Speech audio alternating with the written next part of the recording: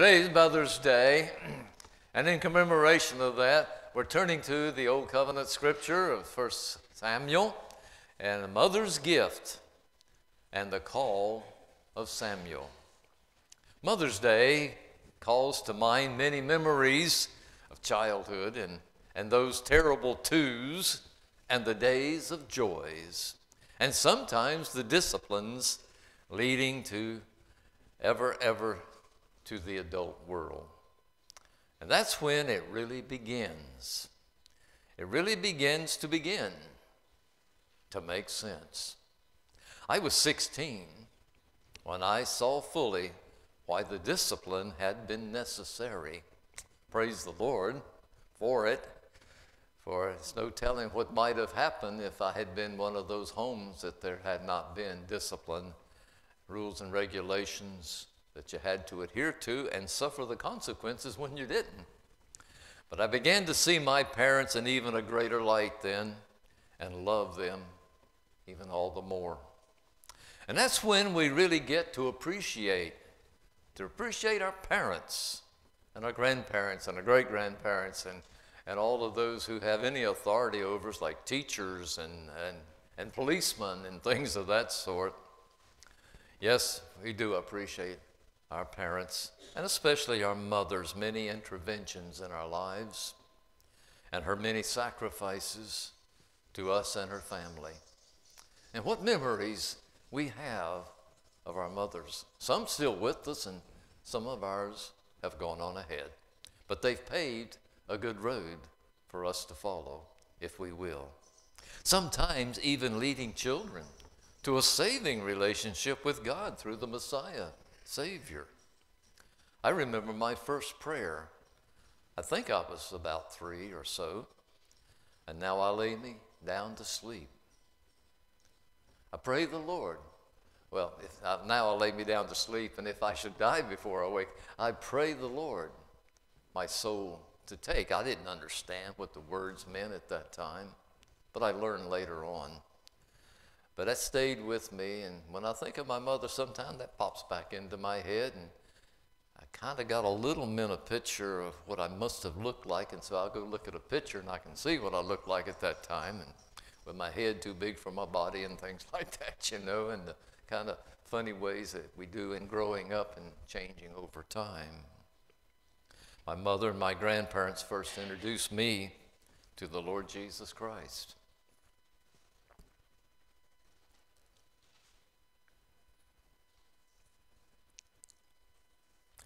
All through my childhood, I learned about Jesus. But my first call was in my 6th grade. I think I told you, did I ever mention to you my dream? Wasn't really a dream, actually. It was a visitation. I was in my bed in Rock Hill, South Carolina, and all of a sudden, this ecstatic emotion came over me, and it got so great and undescribable. And finally I said, "Stop." And it went away. But I had been under some conviction. We had gone back to Greensboro. And when we went to Greensboro, I went back to the Salvation Army, where my granddad and my grandmother were Salvation Army ministers. And he was also the jail sergeant for 20 years, jail sergeant major, handling all of the ministries, several each Sunday afternoon throughout city jail. And I had been under conviction. Later on, I learned what that was. Looking back, I can see that God was getting my attention. However, I did not fully accept him until later on at the age of 21. I keep thinking about how old I am now. Anyway, and I had already mentioned to you about Youth for Christ and about being called to the ministry after that experience. But see, I thought I was okay through all those years, though, because I knew so much about Jesus. And I just assumed, since I knew so much, I must be okay. But I still found that I could not always not sin. And even when I tried to stop, I wasn't very good at that either.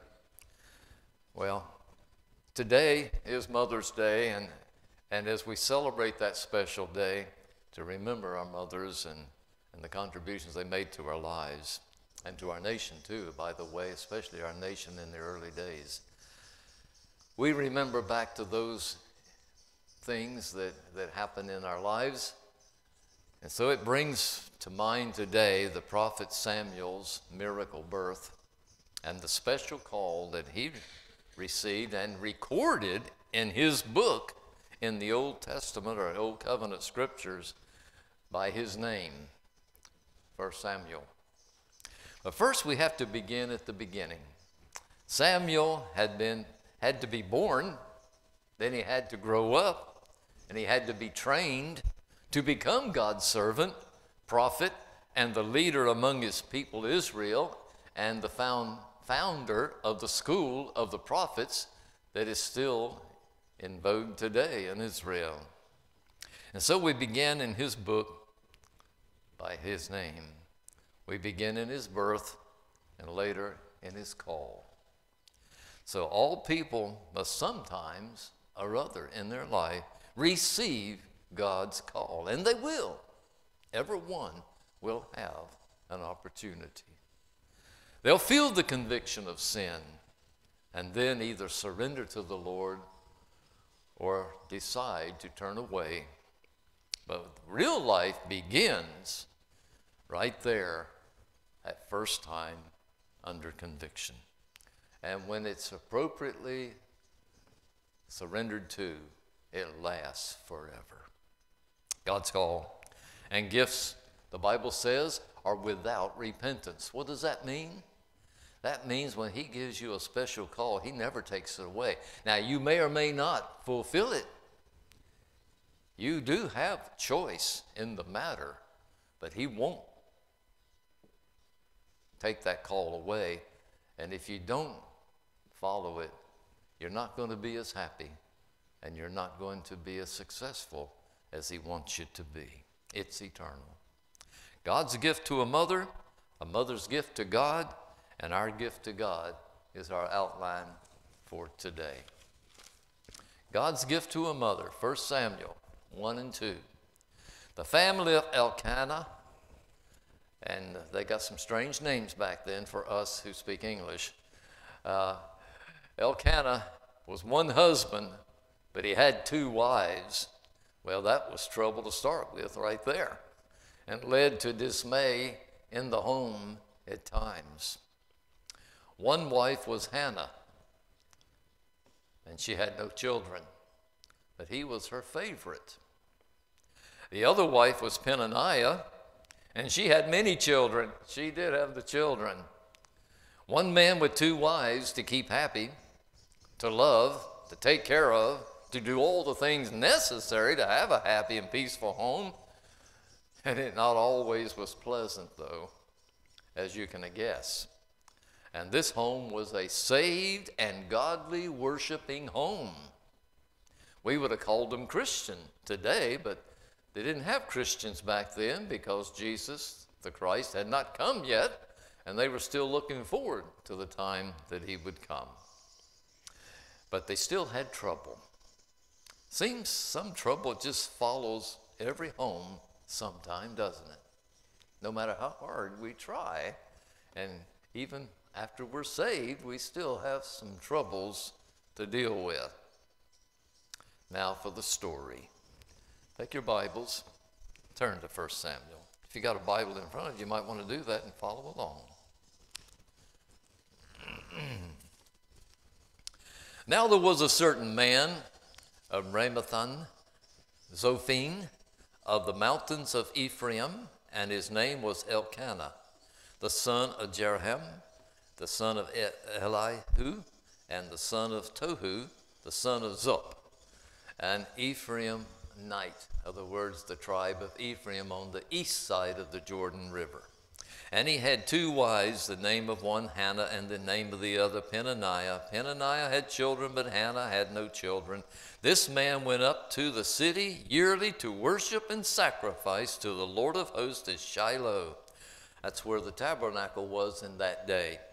Also the 2 sons of Eli, Hophni and Phinehas, and the priest of the Lord were there. And whenever the time came for Elkanah to make an offering, he would give portions to Peninnah, to his wife, and to all of her sons and daughters. But to Hannah he would give a double portion, for he loved Hannah, although the Lord had closed her womb. And her rival also provoked her severely to make her miserable, because the Lord had closed her womb. So it was not a pleasant experience at times in that home.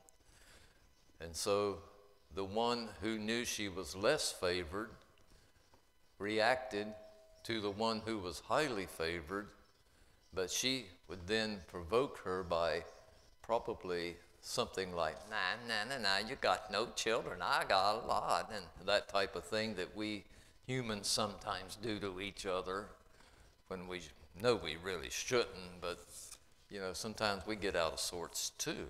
And so that probably was quite often, and so it made her very sad. Then Elkanah, her husband, said to her, Hannah, why do you weep? Why do you not eat? Why is your heart grieved? Am I not better to you than 10 sons? And so Hannah arose after they had finished eating and drinking in Shiloh.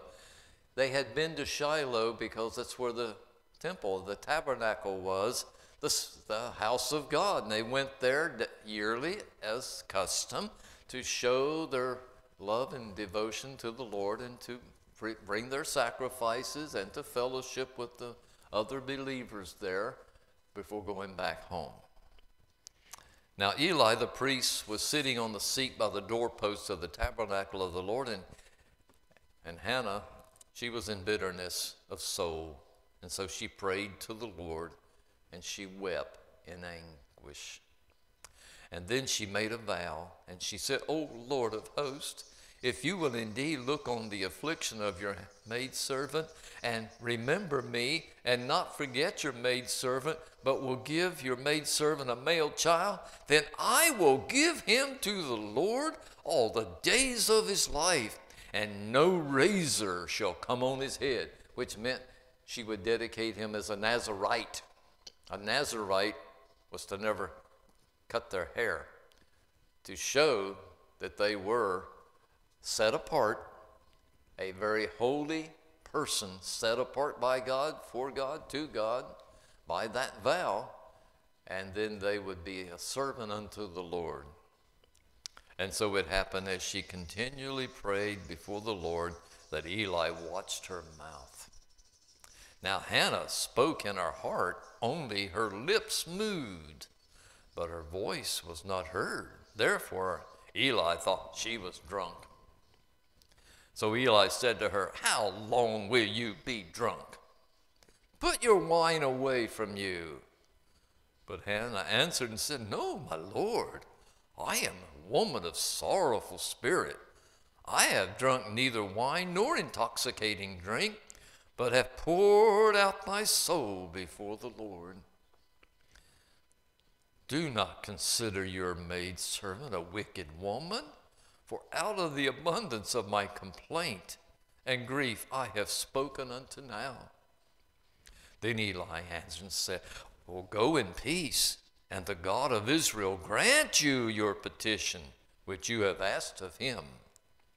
And she said, Let your maidservant find favor in your sight. So the woman went her way. She ate, and her face was no longer sad. Then they rose early in the morning, and they worshiped before the Lord, and then they returned and came to their home to their house at Ramah. And Elkanah knew Hannah, his wife, and the Lord remembered her. And so it came to pass in the process of time that Hannah conceived, and she bore a son, and called his name Samuel, saying, because I have asked for him from the Lord. And so his name means heard by God. Now the man Elkanah and all of his house went up to offer to the Lord the yearly sacrifices and his vow. But Hannah did not go up this time, for she said to her husband, not until the child is weaned, then I will take him, that he may appear before the Lord and remain there forever. God's gift, mother's gift, our gift. So Elkanah, her husband, said to her, do what seems best to you. Wait until you've weaned him. Only let the Lord establish his word. Then the woman stayed and nursed her son until she had weaned him. He's probably going to be about 4 or 5, maybe 6, when she takes him to church the first time. Now when she had weaned him, she took him up with her with 3 bulls and 1 ephah of flour and a skin of wine, and brought him to the house of the Lord in Shiloh, and the child was young. Then they slaughtered the bull and brought the child to Eli. And she said, O my Lord, as your soul lives, my Lord, I am the woman who stood by you there praying to the Lord. For this child I prayed, and the Lord has granted me my petition, which I asked of him, and therefore I also have lent him to the Lord as long as he lives. He shall be lent to the Lord. So they worshiped the Lord there. Hannah prayed, and this was her sermon in prayer. My heart rejoices in the Lord. My horn is exalted in the Lord. I smile at my enemies because I rejoice in your salvation.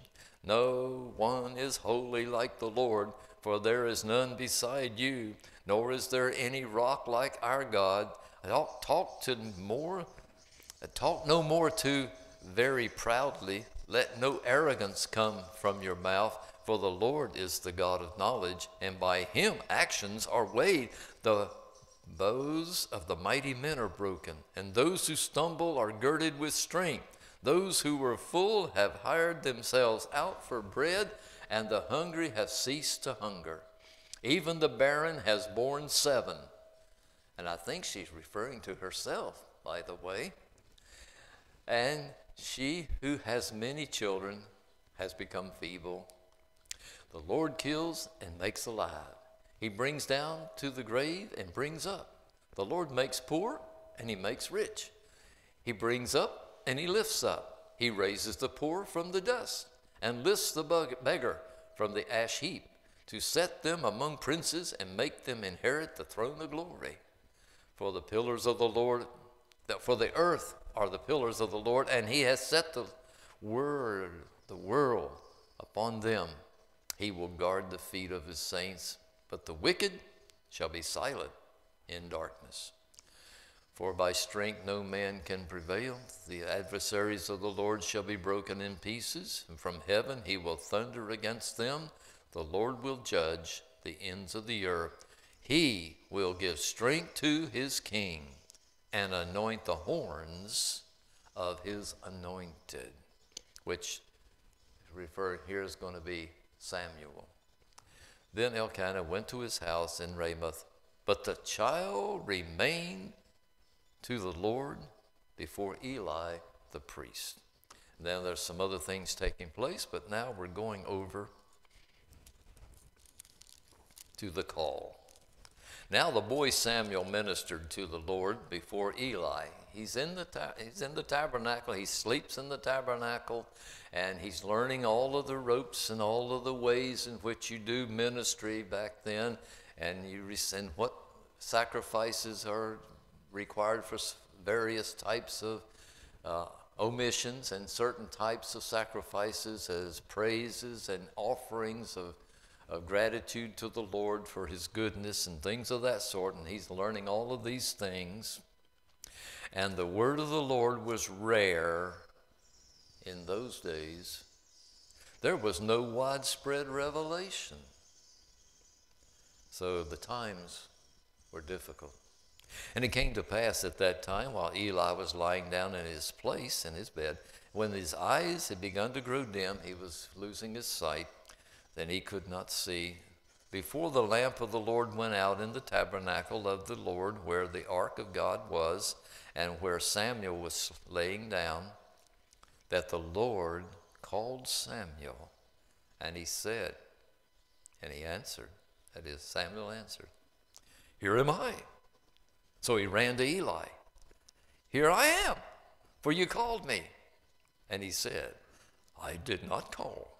Lie down again." And so he went and he lay down. Then the Lord called yet again, "Samuel." Samuel rose and he went to Eli and said, "Here I am, for you called me." And he answered, "I did not call you, my son.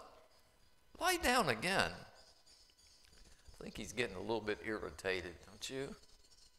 Now Samuel did not yet know the Lord, nor was the word of the Lord yet revealed to him. And the Lord called Samuel again the third time, and so he arose. He went to Eli, and he said, "Here I am, for you did call me." Then Eli perceived. About time, huh? Like me, sometime hard-headed.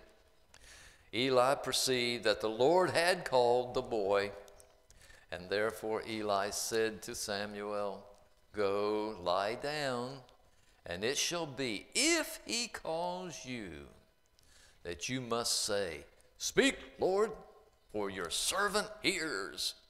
So Samuel went. He laid down in his place. Now the Lord came and stood and called, as at other times, "Samuel, Samuel." Samuel answered, "Speak, for your servant hears." Then the Lord said to Samuel, "Behold, I will do something in Israel at which both ears and everyone who hear of it will tingle. In that day I will perform against Eli all that I have spoken concerning his house from beginning to end, for I told him that I will judge his house forever for the iniquity which he knows, because his sons did themselves vile, and he did not restrain them. And therefore I've sworn to the house of Eli that the iniquity of Eli's house shall not be atoned for by sacrifice or offering forever." So Samuel lay down until the morning and opened the doors of the house of the Lord, and Samuel was afraid to tell Eli the vision. And then he called Samuel and said, "Samuel, my son?" He answered, "Here I am."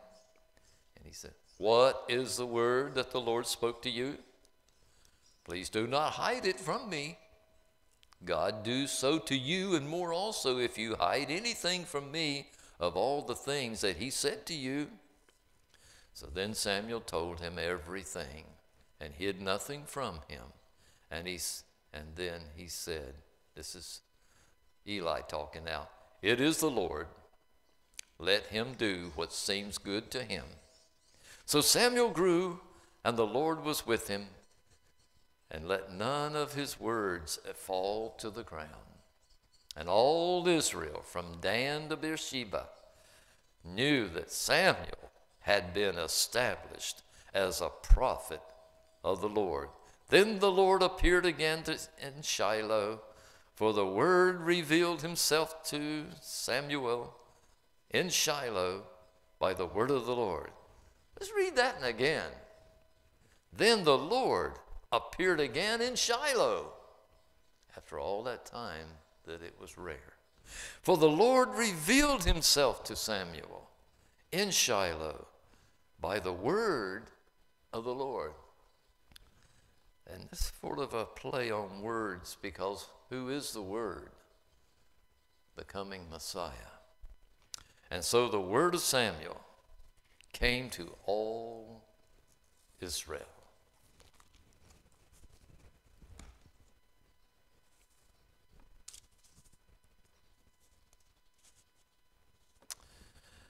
Hannah made a vow in verse 11 to God. She is unjustly provoked, and she's accused by the other wife. But Hannah, being a kind and godly woman, a woman of faith, a woman mighty in prayer.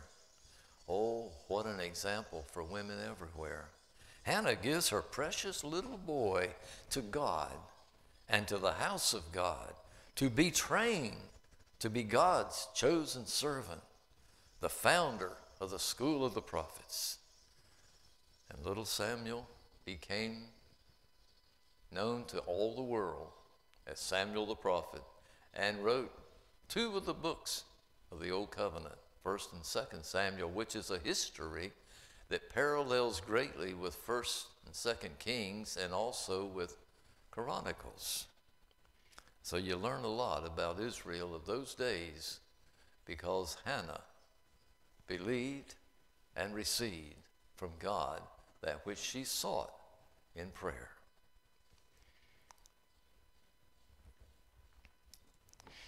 You know, I said to you, our gift to God is ourselves.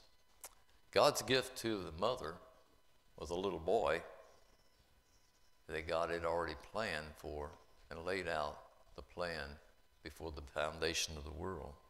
But the mother's gift was to God of her little boy. But the third part of this outline today is our gift to God. Have we given ourselves fully and truly to God? I mean, have we really sat down and thought about it and said, Lord, you know, I have held back some things, or I'm dealing with something, and I really can't get over it by myself. I really need your help. I need to have a renewal with you. It was so wonderful when you first saved me, but I kind of drifted, and it's dull of my memory now. Lord, I need you. That's our gift to God, is ourself. Yes, we give our tithes, and we do good works and things like that, but that's secondary. The important thing that God really wants is our heart. Our heart, our mind, our soul, any way you want to say it. He wants us to be like Samuel, dedicated to him. Holy, completely. Now, I didn't know him as Savior. In my teens, I thought I was okay. I went to Sunday school. Sometimes even stayed for church when I didn't have to. But Sunday school was kind of important to me because I got with the rest of the guys and the girls, you know, and then we did all kind of things together. Sometimes things we probably didn't want our parents to know about doing together, you know. So, but it was my life. But I didn't know him as Savior, for I knew so much about Jesus.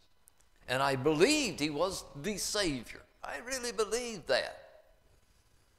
But at 21, I came to know him not as the Savior, not as the Savior.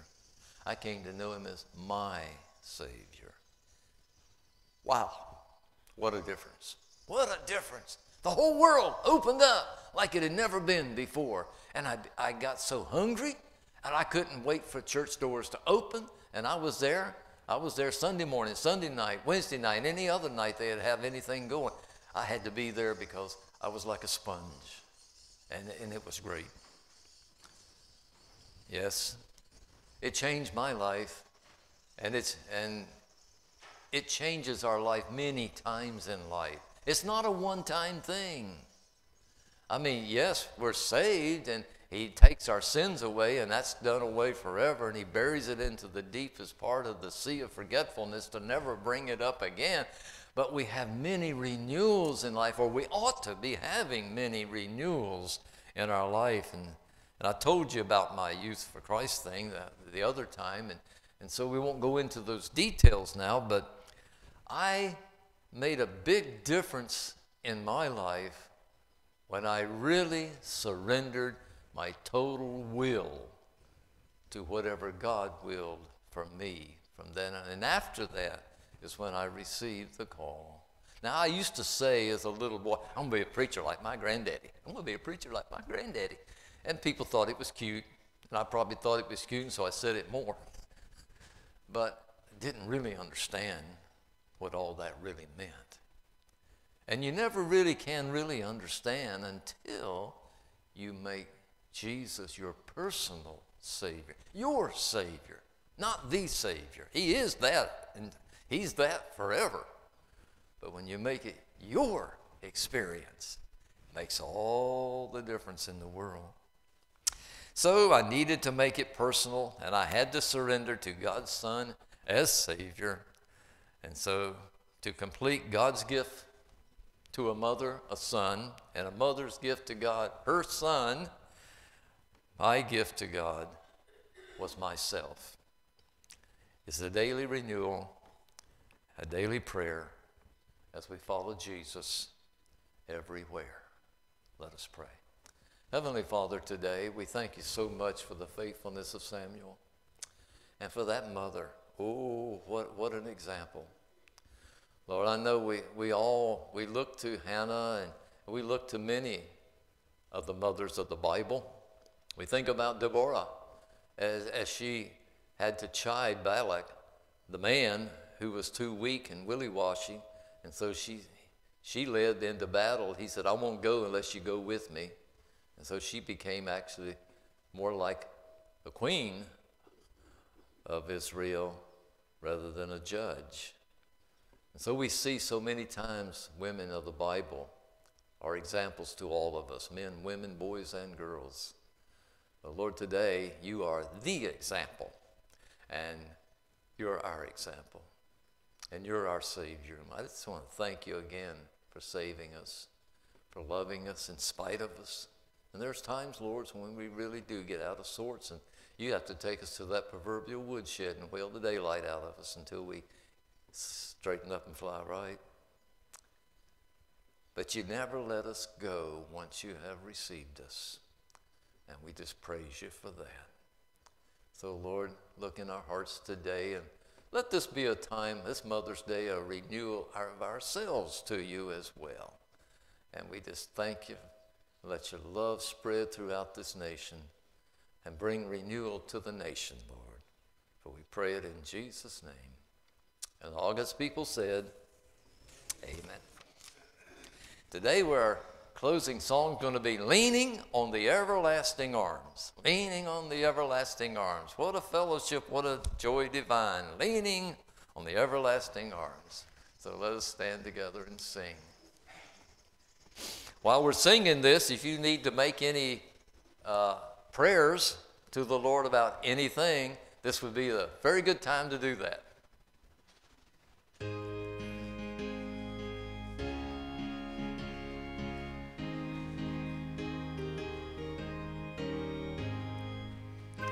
A fellowship, what a joy divine, leaning on the everlasting arms. A blessedness, what a peace is mine, leaning on the everlasting arms. Leaning, safe and secure from all alarm. Leaning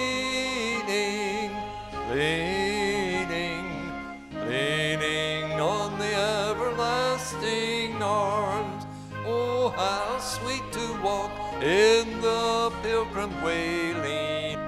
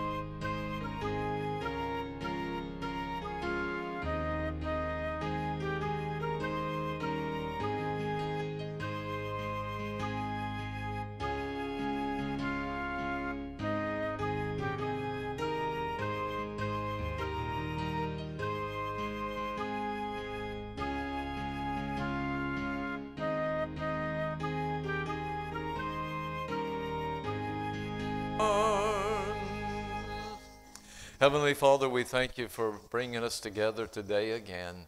And go with us through this coming week in whatever ways in which we go, wherever we be. Lord, always be with me and with each and every one gathered here today. And so lead and guide us and bring us again rejoicing in your victories as we gather as the family of God again, until time for the trumpet to sound and the dead in Christ to rise first, and we who are alive and remain caught up with you into the clouds to meet you in the air. Until then, Lord, thank you. Watch over us. Bless us. And congregation, go in the peace of Jesus and in his victory. Amen.